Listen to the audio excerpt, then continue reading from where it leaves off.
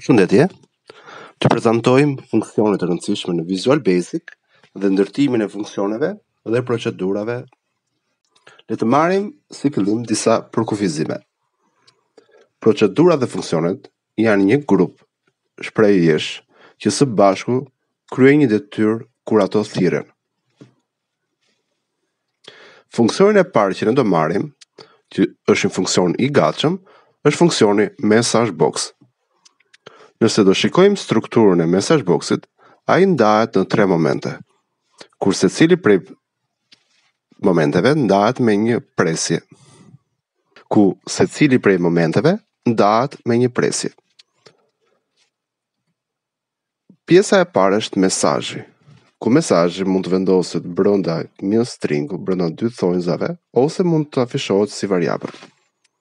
Pjesa e dytë është pjesa e tipit, çfarë tipi do marrim mesazhi.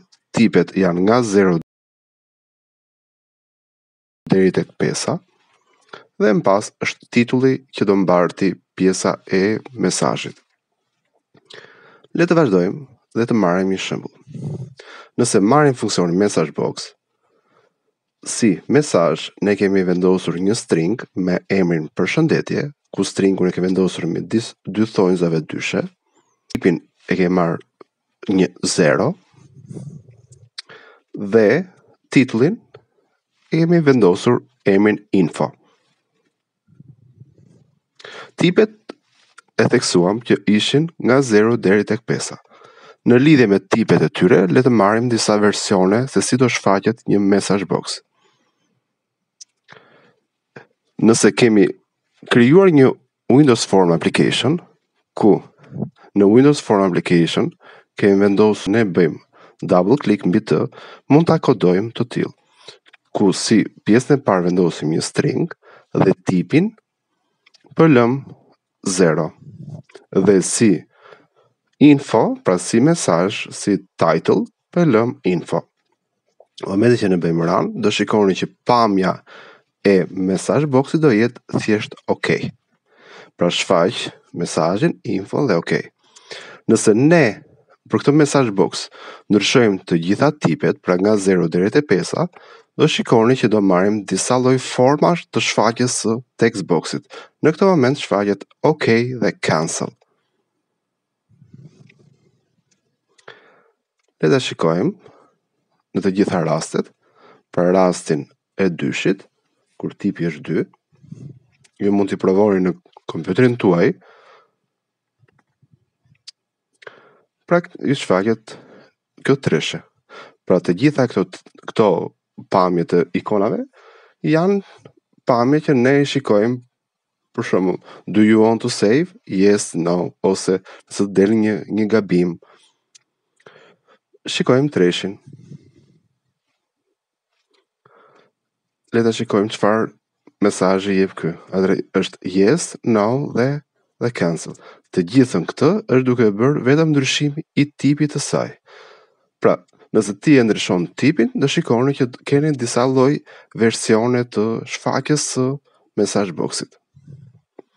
Shfaqem edhe 4. Pra, tipi versionit 4 është yes dhe no.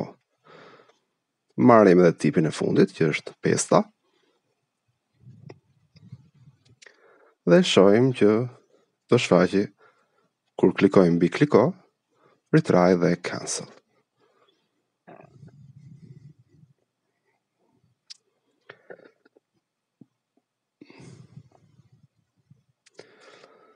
Le të marrim funksionin e dytë, që quhet input box. Të dy funksionet që ne jemi duke treguar janë funksionet e gatshëm që ne thjesht i therasim ata. Le të shikojmë strukturën e funksionit input box. Atëherë, input box përdoret në Visual Basic për të marrë një vlerë nga përdoruesi. Nëse do duhet që ne të fusim një input, duhet që ju të përdorni një input box. Le të marrim një shembull të tillë, ku kemi krijuar një buton me emrin mosha dhe le ta kodojmë atë. Variabli mosha është i tipit integer, ku mosha do marrim vlerën që ne do vendosim si input box.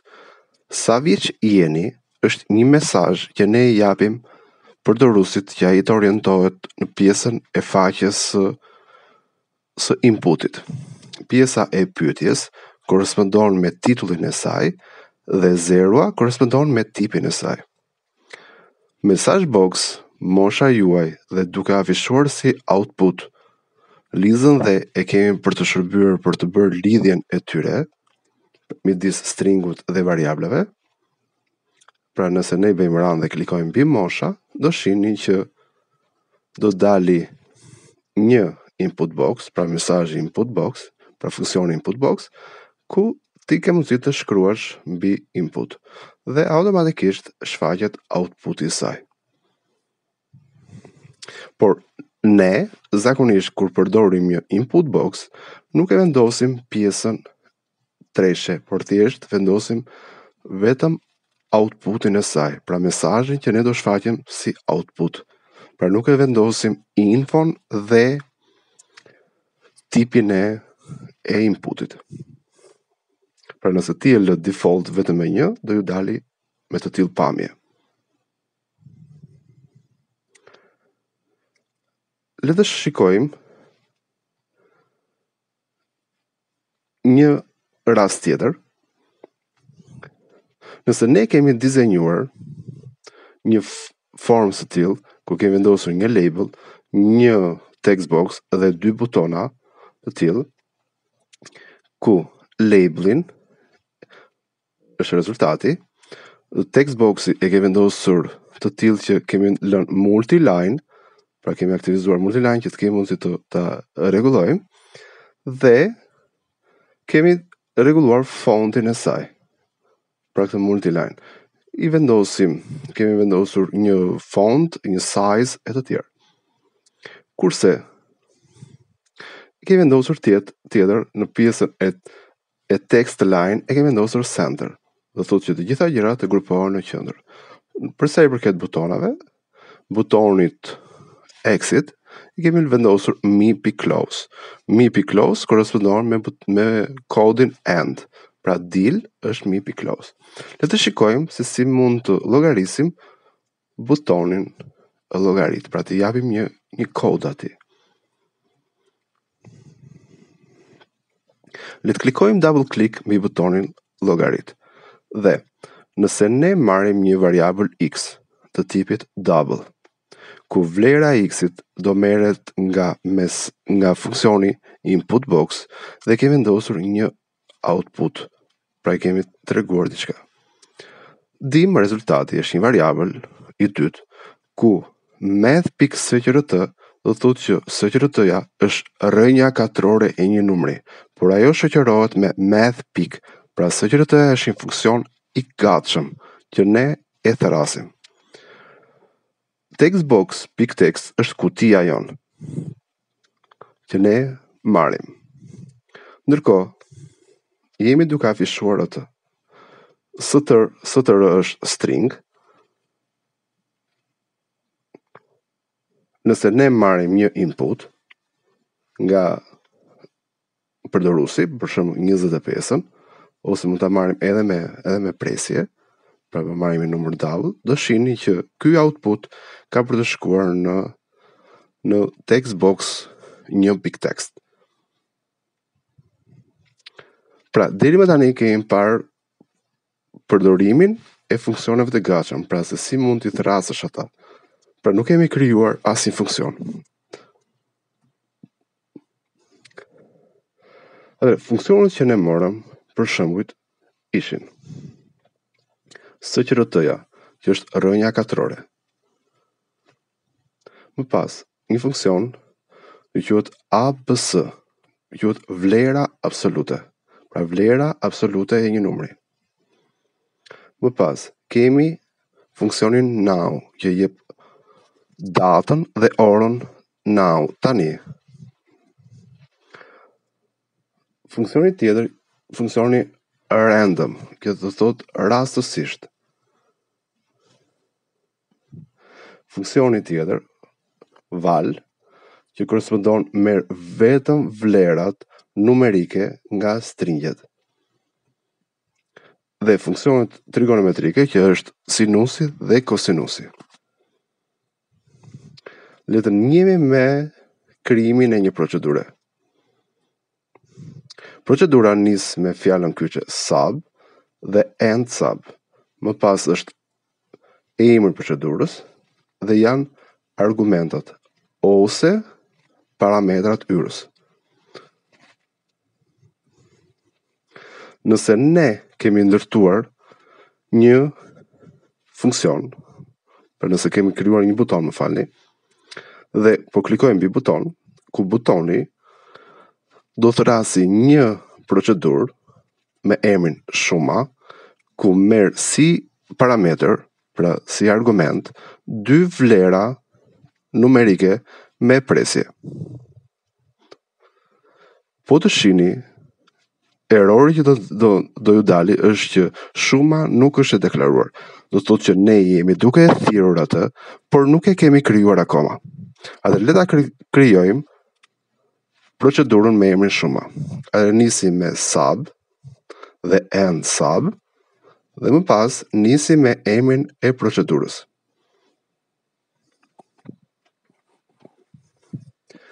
Ndërkohë procedura ka për të marrë dy parametra. Parametrat janë dy vlerat numerike. Atëherë vendosim variablin e parë, x-in, variablin x të tipit double,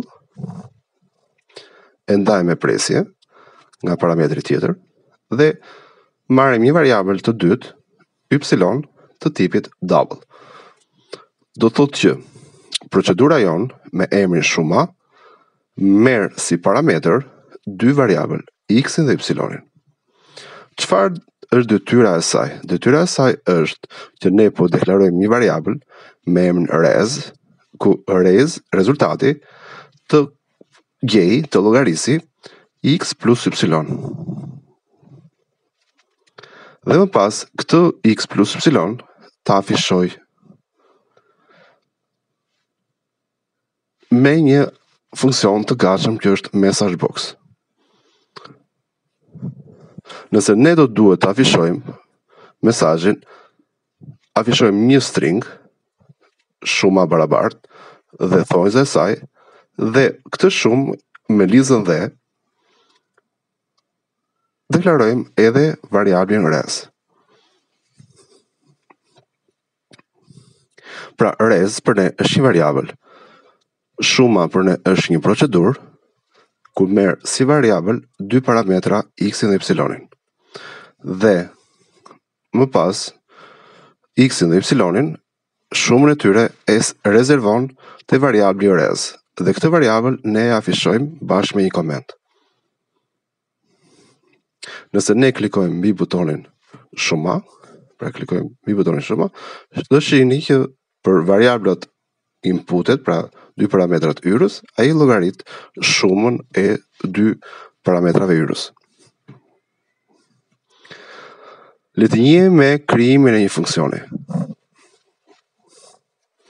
Funksioni nis me fjalën kyçe function dhe end function, më pas nis me emrin e funksionit, ndërkohë ka dhe argumenta. Nëse ne flasim për argumenta, mund të ndodhin që funksionet nuk marrin argumenta, pra nuk mund të ketë argumenta yrës. Por nëse ne do përdorim, do varet nga lloji version, varet nga ushtrimi ose nga detyra e funksionit që do kryej. Pra që merr argumente, pra merr parametra yrës ose jo. Le të njihemi me një shembull tjetër, ku kemi marrë një formë së tillë, ku kemi marrim si input lartësinë dhe gjatësinë e një drejtkëndshi dhe afishojmë perimetrin dhe sipërfaqen e tij. Nëse kaçja është një label dhe dyshja është një butona, kutitë e tjera janë text boxe, ku ndryshimi midis dy kutive të para është sepse dy kutit e fundit kemi vendosur read only barabart me true. Do të thotë që ato nuk ka mundësi që ju të vendosni vlera input e brenda saj. Thjesht shërbejnë për output. Ja, nëse në dy kutit e para ne vendosim të dhëna, në kutit e tretë dhe të katërt, ti nuk mund të vendosësh asnjë input. Nëse do duhet që ne ta programojmë, pra nëse do duhet të klikojmë mbi butonin llogarit, butonin dil, ne dim ta bëjmë, pra është me kodin end ose mi pick close. Butoni dil është end, kurse butoni llogarit klikojmë mbi llogarit dhe le ta programojmë atë. Jemi duke marrë dy variabla, x dhe y, të tipit double, pra të tipit real, ku x-i ka për të marrë vlerën që ne do vendosim në kutin e parë. Kutia e parë për ne është text box 1.text. Me njëjtën situatë kemi edhe për y-in. Ndërkohë kutia e tretë ka për të marrë, ose më saktë ka për të thirrur një funksion me emrin perimeter, mund ta shkruanim, ku merr si parametër dy vlera x-in dhe y-in. Kurse kutia e katërt do marri vlerën që ne do të rrasim një funksion me emrin sipërfaqe, ku merr si parametër x-in dhe y-in. Nëse ju do ta shihni e do ta vini re, në pjesën e poshtme të çdo funksioni do shihni një vit të kuqe që ju tregon që është ndodhet një gabim. Gabimi qëndron sepse ne jemi duke i thirrur funksionet dhe se kemi ndërtuar ende ata. Atë le të ndërtojmë funksionet. Çdo funksion nis me emrin function dhe end function, dhe më pas nis me emrin e funksionit. Emri i funksionit ton korrespondon me emrin perimeter, pra peri, ke vendosur peri, dhe ky funksion merr dy variabla, dy parametra hyrës të tipit double, ku variablat kemi an dhe bën. Të dyja këto vendosen midis klapave dhe secila prej tyre ndahet me një presje. Le të marrim një variabël të tretë me emrin res, ose mund të vendosim perimeter, ku perimetri ka për të llogaritur si formul sipërfaqen ose perimetrin e drejtkëndshit. Në rastin ton, ai ka për të llogaritur perimetrin e drejtkëndshit. Nëse ato na jepen brinjët. Në fund të fundit, ky funksion ka për të kthyer si rezultat perimetrin e saj.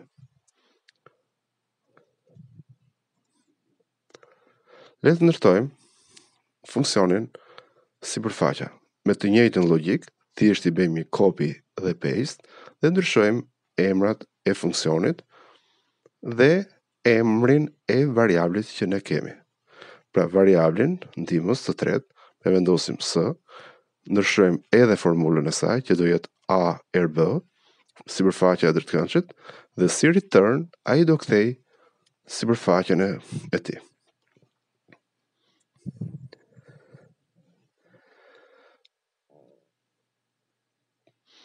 Pra, kemi ndërtuar funksionin perimeter, ku merr si parametër dy vlera dhe return perimetrin. Të njëjtën logjik, funksioni sipërfaqe dhe kthen sipërfaqen. Po të shihni, janë eliminuar edhe gabimet, dhe nëse ne do t'i bëjmë run dhe klikojmë, vendosim si inpute dy vlerat, lartësinë dhe gjatësinë e drejtkëndshit, dhe nëse klikojmë mbi butonin llogarit, do shihni që dy text boxet ka për të marrë vlerat e tyre.